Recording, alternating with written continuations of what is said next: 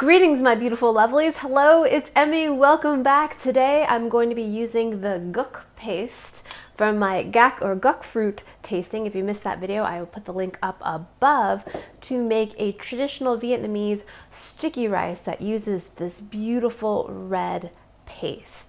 Now this dish is called Xôi Gac, and it was brought to my attention by many of you after I posted my pictures of Gac fruit on Instagram and on Facebook. Many of you said, oh, you've got to make Xôi Gac. So I researched it, and it sounds like a lovely dish, and what it consists of is sticky rice or glutinous rice or sweet rice, which is a short grained rice, and it has a sticky texture when it's cooked.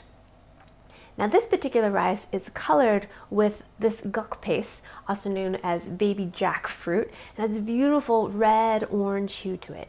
So that color is associated with good luck, so it's eaten during the Lunar New Year and also during wedding. So I'm going to make that recipe for you guys today. My recipe is adapted from Burrville. I'll put a link down to her YouTube page down below. All right, let's go ahead and get started. So the night before you're going to make this, you got to prepare your rice. Now you're going to use short grained rice or glutinous rice, and you're going to wash it a few times with lots of cold water and then cover it with a couple inches of water and allow it to soak overnight, about 8 to 12 hours. Then you're supposed to drain it and allow it to air dry for about 15 minutes.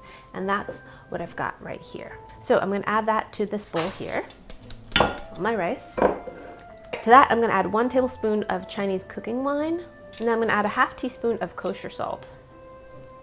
Now, if you haven't seen my Gac tasting video, be sure to check out the link up above. It is absolutely amazing. Probably one of the most striking, it probably is the most striking fruit that I've ever opened or tasted. Absolutely gorgeous. So to collect this paste, I put on a pair of gloves and I just squeezed each one of the seeds to yield this much paste. It's probably about 3 tablespoons. In a lot of videos that I saw to make this recipe, people used a prepared version of this. You can buy it frozen apparently, so you don't have to, deal with the fruit and stuff. But since I had a $50 Gac fruit, I decided not to let it go to waste, and I wanted to use it here. So here's what I got.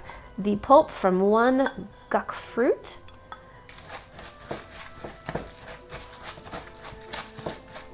Oh, I forgot to mention this is 2 cups of glutinous rice, and I used a rice cup measuring cup. Now we're going to steam the rice. So I've got this little steamer basket here. I'm going to place the rice onto that.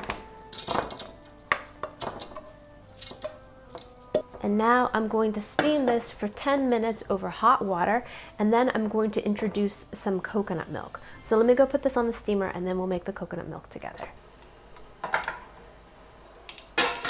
I've got a half cup of coconut milk here. This is just canned. This is my favorite brand, Chow Co, and it is Thai. I love this brand of coconut milk. This is what I always try to buy because it's got a lot of coconut oil in it. It's just rich and thick and creamy and delicious. It's not watered down. It's not sweetened at all. Delicious. 2 tablespoons of sugar. So stir to dissolve.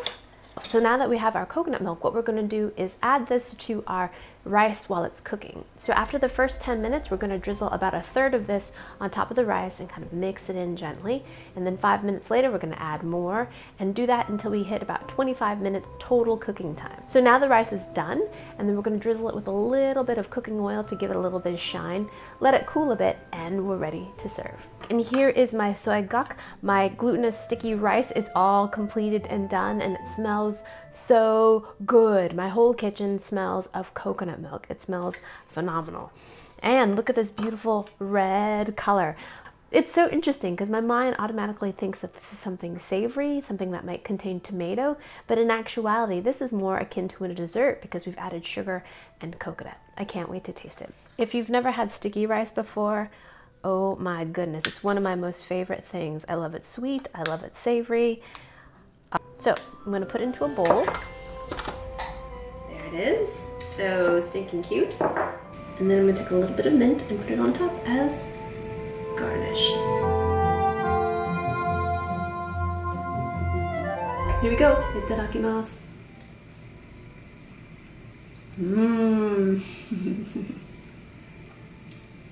That's so good. The texture of sticky rice is so good. It's sticky and chewy, but familiarly rice, that great steamed rice flavor. And the whole dish is perfumed with coconut. It smells and tastes of coconut. And then there's a little bit of salt in there, which is a great little foil to not only the coconut, but the addition of sugar in there. I should also mention that the gac fruit doesn't actually add any flavor to this, in my opinion. All it really adds is a bunch of color. All I really taste is the sweetness, a little bit of salt, and the coconut. This is coconut rice that is tinged red with the gac fruit. It doesn't really taste of anything like the fruit itself. But the fruit was pretty subtle, so I'm not at all surprised. All right, so there you have it, Xôi Gac. I hope you guys enjoyed that one. I hope you guys learned something. Please share this video with your friends. Follow me on social media, like and subscribe, and I shall see you in the next one. Toodaloo, take care, bye!